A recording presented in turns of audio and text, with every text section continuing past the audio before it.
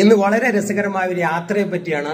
ഞാൻ നേരത്തെ ഒരു യാത്രയപ്പ് നൽകിയിരുന്നു. ഒരു സൈക്കിൾ ചവിട്ടിക്കൊണ്ട് ഒരു മലയാളി എഞ്ചിനീയർ ഫായിസ് എന്ന് പറയുന്ന ഒരാള് കോഴിക്കോട് നിന്ന് ഒരു സൈക്കിൾ ചവിട്ടി യാത്ര പുറപ്പെട്ടത്.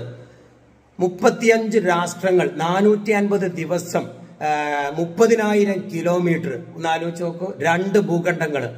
കേരളത്തിൽ നിന്നും സൈക്കിൾ ചവിട്ടി നേരെ പോകുന്നത് ലണ്ടനിലേക്ക്, UK-ലേക്ക്.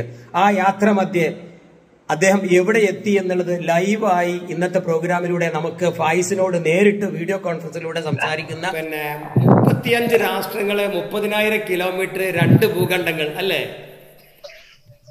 അതെ അതെ അതെ. ഒന്ന് പറയൂ, ഇപ്പൊ എവിടെ എത്തി? എത്ര രാജ്യം പിന്നിട്ട്?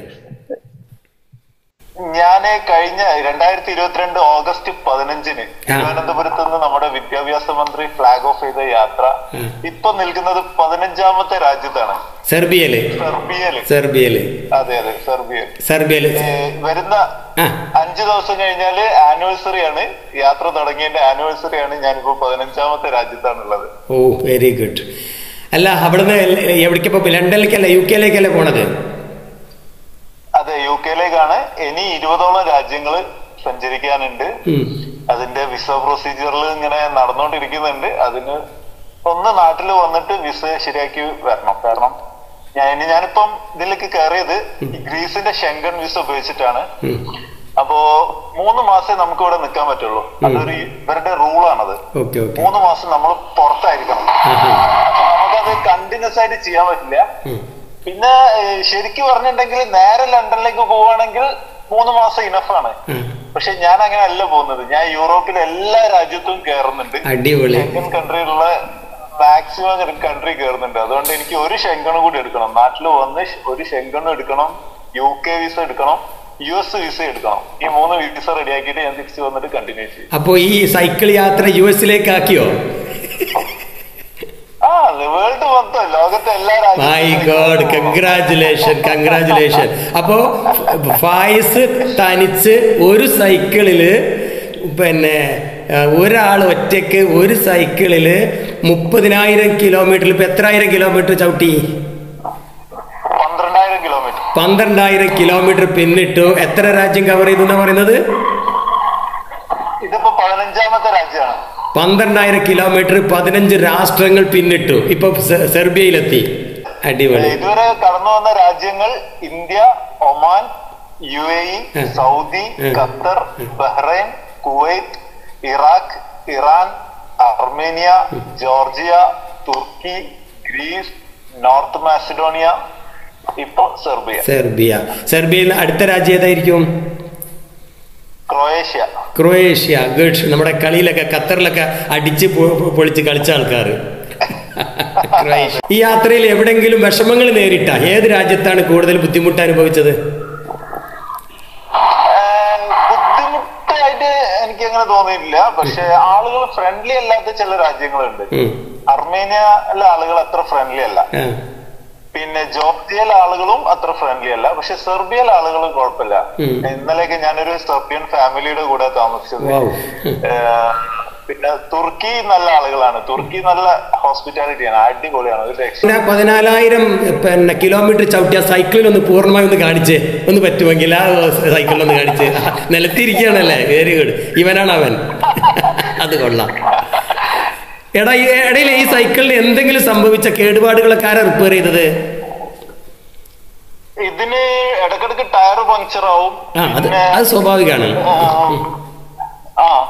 പിന്നെ ഇടക്കിടക്ക് നമ്മൾ സർവീസ് ചെയ്യും. വലിയ സിറ്റിയിലെത്തുമ്പോ മൊത്തത്തില് ഗ്രീസൊക്കെ മാറ്റി പുതിയ ഗ്രീസൊക്കെ ഇട്ട് നമ്മൾ മൊത്തത്തിലൊന്ന് സർവീസ് ചെയ്യും. അതുകൊണ്ട് കുഴപ്പമില്ല. നമ്മൾ ഇടക്കിടക്ക് മെയിൻറ്റെയിൻ. എന്തെല്ലാം സംവിധാനം ഇപ്പൊ തന്റെ കയ്യിലുണ്ട്? യാത്രക്ക് വേണ്ടിയിട്ട് ഒരുങ്ങിയ എന്തൊക്കെ എക്യുപ്മെന്റ്സുകൾ ഉണ്ടോന്ന് പരിചയപ്പെടുത്തോ? കാരണം ഒരു സൈക്കിൾ യാത്ര താല്പര്യമുള്ളവർക്ക് ഈ അനുഭവത്തിൽ നിന്ന് പഠിക്കണമല്ലോ. അതെ. ഈ സൈക്കിൾ യാത്രക്ക് മെയിനായിട്ട് നമുക്ക് താമസത്തിനുള്ള സൗകര്യങ്ങളാണ് കാര്യമായിട്ട് വേണ്ടത്. അതില് ടെന്റ് ഉണ്ട്. ഈ കാണുന്നത് ടെന്റാണ്. ഇത് സ്ലീപ്പിംഗ് മാറ്റ് ആണ്. പിന്നെ ഒരു സ്ലീപ്പിംഗ് ബാഗ് ഉണ്ട്. തണുത്ത സ്ഥലങ്ങളിൽ, തണുത്ത രാജ്യങ്ങളിലൊക്കെ പോകുമ്പോൾ നമുക്ക് തണുപ്പിനെ പ്രതിരോധിക്കാൻ വേണ്ടിട്ട് സ്ലീപ്പിംഗ് ബാഗ് ഉണ്ട്. പിന്നെ കയ്യില് പവർ ബാങ്ക് ആണ് യൂസ് ചെയ്യുന്നത്. 20,000 mAh 4 പവർ ബാങ്ക് ഉണ്ട്. 4 ദിവസം കിട്ടും അത്. Very good. പിന്നെ അതിനിടയ്ക്ക് പെട്രോൾ പമ്പ് എന്തെങ്കിലും കണ്ട് ചാർജ് ചെയ്യണം, ഇല്ലെങ്കിൽ പണി പാടും. പിന്നെ എന്റെ കയ്യിലുള്ളത് ക്യാമറ ഉണ്ട്. ഞാൻ മൊബൈലിലാണ് ഷൂട്ട് ചെയ്യാറ്, പക്ഷെ ഒരു ഡ്രോൺ ക്യാമറ യൂസ് ചെയ്യുന്നുണ്ട്. പിന്നെ ഇൻസ്റ്റാ 360 ക്യാമറ യൂസ് ചെയ്യുന്നുണ്ട്. പിന്നെ ഡ്രൈ ഫ്രൂട്ട്സ് ഉണ്ട്. യാത്രയിൽ എപ്പോഴും റെസ്റ്റോറന്റ് കിട്ടിക്കൊള്ളണമെന്നില്ല. കിട്ടുന്ന റെസ്റ്റോറന്റ് തന്നെ ചിലപ്പം ഹലാലല്ലാത്ത, ഇപ്പം സ്ഥിരം പന്നികളുടെ ഒരു കളിയാണ്. അപ്പൊ നമുക്ക് എല്ലായിടത്തും കഴിക്കാൻ പറ്റില്ല. അപ്പൊ ബ്രെഡ്, ഡ്രൈ ഫ്രൂട്ട്സ്, ഡേറ്റ്സ്, പിന്നെ എല്ലായിടത്തുനിന്നും ജ്യൂസ് വാങ്ങിയിട്ട് കയ്യിൽ വെക്കും. അതൊക്കെ തന്നെ. രാവിലെ നമ്മൾ 7 days ഇതില്ലേ ക്രോസിൻ, അതാണ് അധികം. രാവിലെ ഉച്ചക്കും രാത്രിയൊക്കെ അത് തന്നെ ചിലപ്പോ. Okay okay. അല്ല, അപ്പൊ റൂം, ഹോട്ടൽ റൂം എടുക്കണോ ഈ ടെന്റ് കെട്ടിയിട്ട് അതിലാണോ അധികവും? എങ്ങനെയാണ് യാത്ര? എനിക്കിതിന് മെയിൻ സ്പോൺസറെ കിട്ടാത്തത് കൊണ്ട് യാത്ര പരമാവധി ചെലവ് കുറച്ചിട്ടാണ് ഞാൻ ചെയ്യുന്നത്. Okay okay. അപ്പൊ ഹോട്ടൽ റൂം ഞാൻ ഒരു സ്ഥലത്തേ എടുത്തിട്ടുള്ളൂ. അത് ഇറാന്റെയും ബോർഡറിൽ. അത് എനിക്ക് അത്ര സേഫ് ആയിട്ട് തോന്നിയില്ല. അവിടെ ടെന്റ് അടിക്കുന്നത് എനിക്ക് സേഫ് ആയിട്ട് തോന്നാത്തത് കൊണ്ട് ഞാൻ ഇറാന്റെയും ബോർഡറിലുള്ള ഒരു സ്ഥലത്ത് ഒരു ദിവസം ഹോട്ടൽ റൂം എടുത്തു. ഒരു വല്ലാത്ത വാർത്തയാണ് ഇപ്പൊ ഈ പറഞ്ഞത് കേട്ടോ. ഒരു എന്താ പറയാ വിശ്വസിക്കാൻ കഴിയില്ല. ആ ഒരു വാർത്തയാണ് ഇപ്പൊ നീ പറഞ്ഞിട്ടുള്ളത്. കാരണം 14,000 കിലോമീറ്റർ 12 രാഷ്ട്രങ്ങൾ പിന്നിട്ടിട്ട് ഒരു ദിവസമേ ഹോട്ടൽ എടുത്തിട്ടുള്ളൂ എന്ന് പറയുന്നത് എടാ, എന്താ പറയാ, ഇനിയൊക്കെ മുന്നിലുണ്ടെങ്കിൽ വളരെ എന്താ പറയാ അപൂർവ യാത്രയാണ്. ചില സമയങ്ങളില് ഇപ്പം ജോർജിയയിൽ ഒരു ദിവസം ടെന്റ് അടിച്ച് കിടന്നുറങ്ങി രാവിലെ എഴുന്നേറ്റ് നോക്കുമ്പോ അവിടെ ഉള്ള ഒരാള് വന്നിട്ട് ഭയങ്കര ചീത്ത പറച്ചില്. എന്താന്ന് എനിക്ക് മനസ്സിലായില്ല. പുള്ളിയുടെ ഭാഷയിലാ പറയുന്നത്. ഒരു റോഡ് സൈഡിലാണ് ഞാൻ ടെന്റ് അടിച്ചത്. പുള്ളിക്ക് എന്താ പ്രശ്നം എന്ന് എനിക്കറിയില്ല.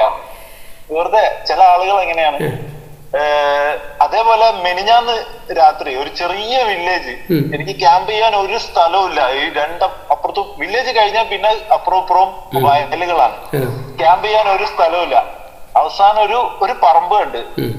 ഞാൻ 2 കൽപ്പിച്ച് അങ്ങോട്ട് കേറി അവിടെ ടെന്റ് അടിച്ച് കിടന്ന് രാവിലെ എഴുന്നേറ്റ് നോക്കുമ്പോണ്ട് തൊട്ട പുറകിലുള്ള വീട്ടിലുള്ള അയാൾ ഒരു കോഫി ആയിട്ട് വരും. അടിപൊളി. അതാണ് മനുഷ്യത്വം.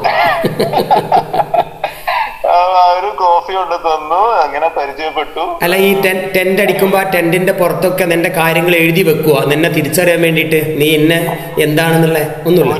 ഒരിക്കലും എഴുതി വെക്കാൻ പറ്റില്ല. സൈക്കിളിന്റെ മുകളിലുള്ള സാധനങ്ങളൊക്കെ ഞാൻ മടക്കിക്കളയും. കാരണം ഇത്രയും ലോങ് യാത്ര ചെയ്യുന്നതെന്ന് കണ്ടാല് ആർക്കെങ്കിലും എന്തെങ്കിലും ബുദ്ധിമുട്ടാക്കണേ ആകാം. കാരണം നമുക്കൊരു ലോക്കൽ സപ്പോർട്ട് ഇല്ലാന്ന് അവർക്ക് മനസ്സിലായാല് ചിലപ്പം ബുദ്ധിമുട്ടുണ്ടാകും. ഞാൻ ഈ ഫ്ലാഗ് ഒന്നും പുറത്തില്ല. ഇന്ത്യന്റെ ഫ്ലാഗ് എല്ലാം എടുത്തിട്ട് ടെൻറ്റ്. കാരണം ഇവിടെ തന്നെയുള്ള ആരെങ്കിലും ടെൻറ്റ് അടിക്കാന്ന് വിചാരിച്ചോട്ടെ. ഒരു ലോക്കലാണ്, ഒരു സുഖമില്ലാത്ത ആളാണ്, ഒരു ഭിക്ഷക്കാരനാന്ന് വിചാരിച്ചോട്ടേന്ന്. അടിപൊളി അടിപൊളി. നല്ല ടിപ്പ്. ഓക്കെ. ഇനിയിപ്പോ ഞാൻ എന്റെ പ്രേക്ഷകർക്ക് വേണ്ടിയിട്ട് ചോദിക്കുകയാണ്. ഒരുപാട് അനുഭവമായിട്ട് ഇൻഷാ അല്ലാഹ് നീ നാട്ടിലേക്ക് ഇപ്പൊ തിരിച്ചു വന്നിട്ട് ഈ ഒരു എക്സ്പീരിയൻസ് നീ ഏത് രീതിക്കാണ് ഉപയോഗപ്പെടുത്താൻ ഉദ്ദേശിക്കുന്നത്? എന്നോട് പല ആളുകളും ചോദിച്ചിട്ടുണ്ട്, എന്താണ് നിന്റെ യൂട്യൂബ് ചാനൽ, ഇൻസ്റ്റഗ്രാം ഒന്നും അപ്പാവാത്തത്? എനിക്ക് അവരോട് ആദ്യം പറയാനുള്ളത്, എനിക്കൊരു യാത്രികനായിട്ട് അറിയപ്പെടാനാണ് ആഗ്രഹം, ഫസ്റ്റ് ഓഫ് ഓൾ. ബാക്കിയുള്ള കാര്യങ്ങളൊക്കെ സെക്കൻഡറി ആണ്. ഈ ഫോളോവേഴ്സ് കുറവാണെങ്കിൽ, ഒരുപാട് ഫോളോവേഴ്സ് ഉണ്ട്, ആ യാത്ര വൻ വിജയമാണെന്നൊന്നുമില്ല. യാത്രകളെല്ലാം നല്ല ഒരുപാട് അറിവുകളും കാര്യങ്ങളും തരുന്നതാണ്. അപ്പൊ ഫോളോവേഴ്സ് ഇല്ലാത്തത് അത് സെക്കൻഡറി തിങ് ആണ്.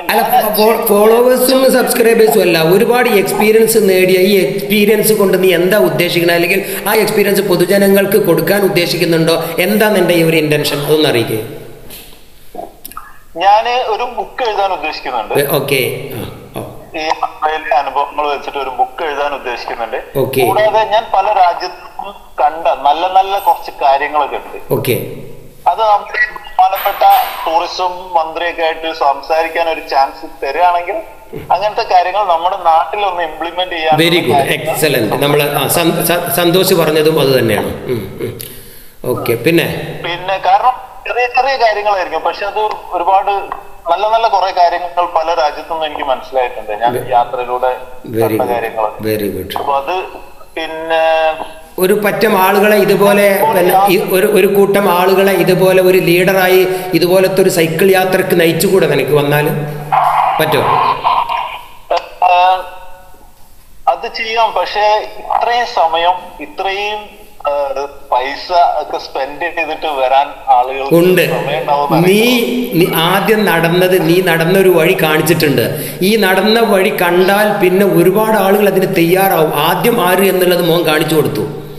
സന്തോഷിന്റെ യാത്ര കണ്ടതിന് ശേഷം എത്രയോ ഈ എളിയവനെ ഞാനടക്കം സന്തോഷിന്റെ യാത്ര കണ്ടിട്ടാണ് ഞാൻ കുറച്ചെങ്കിലും യാത്ര ചെയ്തിട്ടുള്ളത്. അത് ഫ്ലൈറ്റിലും കാറിലും ട്രെയിനിലൊക്കെ. പക്ഷെ സൈക്കിളിൽ യാത്ര നീ കാണിച്ചു കൊടുത്തതോട് കൂടി ധാരാളം പേര് അതിന് തയ്യാറാവും. തീർച്ചയായിട്ടും നീ മുന്നിൽ നടന്നാൽ നിന്റെ പുറകിൽ ആയിരങ്ങൾ ഉണ്ടാകും. നീ വാ, നാട്ടിലോട്ട് വാ, ഞാനും ഉണ്ടാവും നിന്റെ കൂടെ.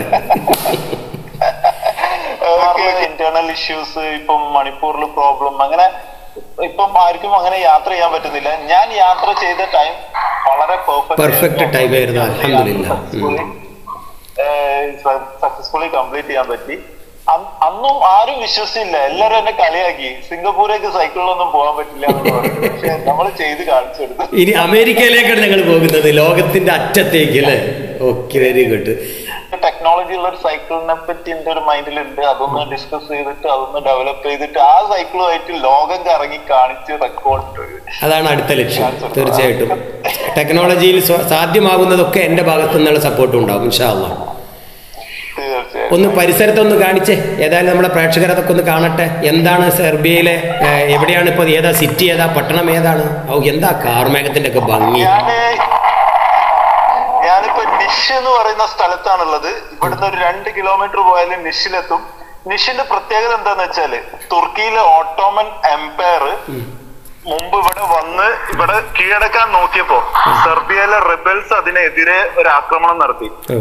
ആ ദേഷ്യത്തിന് തുർക്കിയിലെ ഓട്ടോമൻ എംപയർ വന്നിട്ട് ആ റെബൽസിനെ ഒക്കെ ആക്രമിച്ച് കൊലപ്പെടുത്തിയിട്ട് അവരുടെ സ്കൾ ഉപയോഗിച്ചിട്ട് ഇവിടെ ഒരു ബിൽഡിംഗ് ഉണ്ടാക്കിയിട്ടുണ്ട്. സ്കള് 952 സ്കൾ ഉപയോഗിച്ചിട്ട്, തലയോട്ടി ഉപയോഗിച്ചിട്ട്.